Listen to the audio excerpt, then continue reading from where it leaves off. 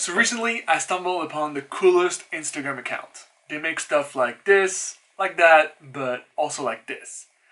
I want to do the same thing. In this video, I'm gonna use this sweater and that sweater and combine them into one. Check this out. So as you can see, this sweater is destroyed because I used it for my model jacket video. Here's a quick sneak peek of the video. Cool. I'm gonna use this part, probably like this part in a diagonal cut, and then cut this one the same way to make two sweaters half and half. Got it?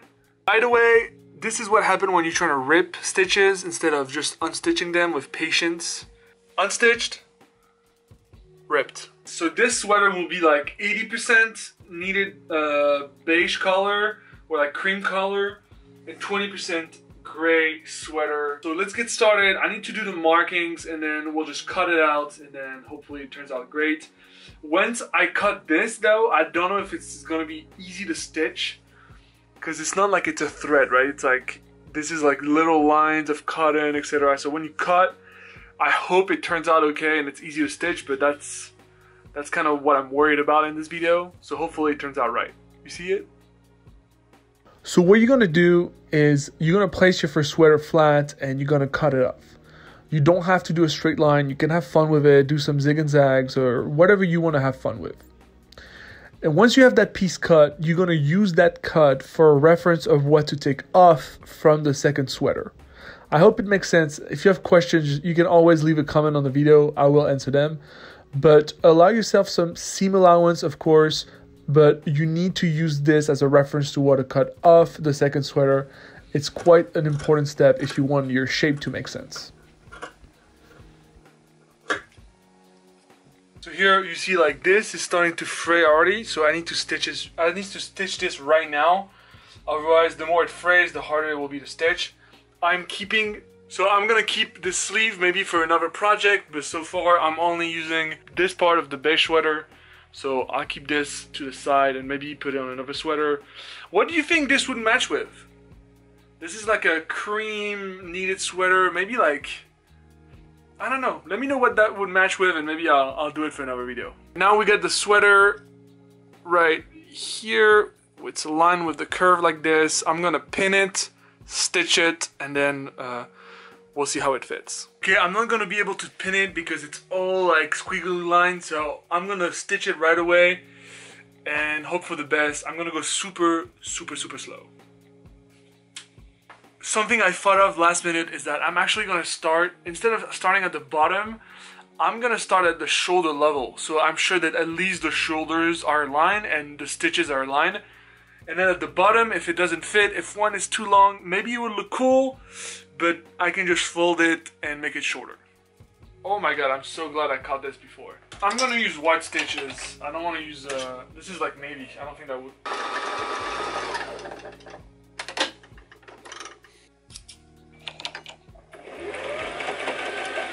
So one thing here is that because this fabric is super, like it's like super, how do you call this? It's extensible or like flexible. I need to make sure it's like really flat and it's loose so that it doesn't go like super like stretchy. Otherwise the whole fit is gonna be ruined. So I'm being super cautious. I'm taking my time, like no rush. Trying to align the curves. Respecting the seam allowance all the time. So it looks like the length is going to be a bit longer on the cream one, which I was expecting. But let's see if we can make something happen.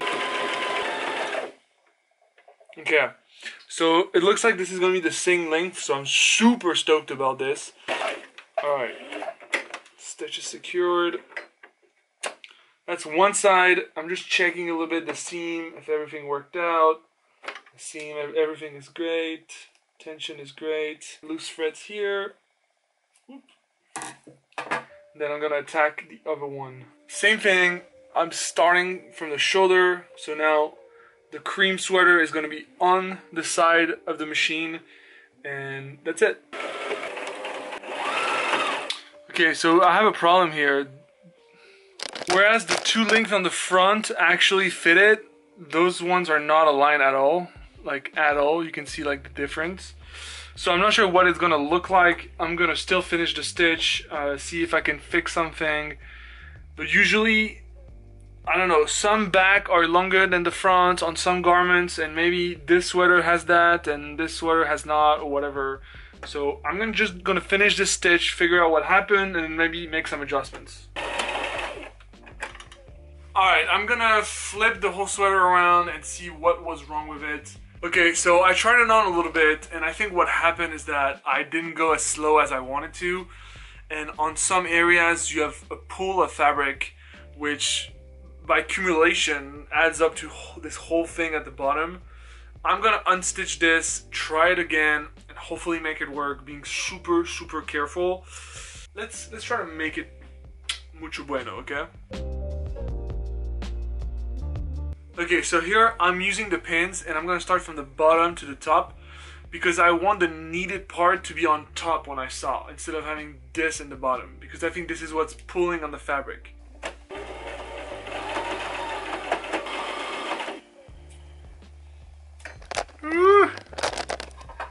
Alright, I fixed it. To be honest, I didn't think that was gonna work, but I did fix it, so I'm generally super stoked because I want to wear this. I think gray and cream goes so well. So as you can see, this is one end and this is the other, so nothing is going further. What I'm gonna do now is I'm gonna zigzag stitch just to secure the stitch and make sure it works out. And then I think we're done, and we'll go for the reveal, and we'll talk about the outfit, and we'll do this thing. So this is the piece. Now let's make an outfit.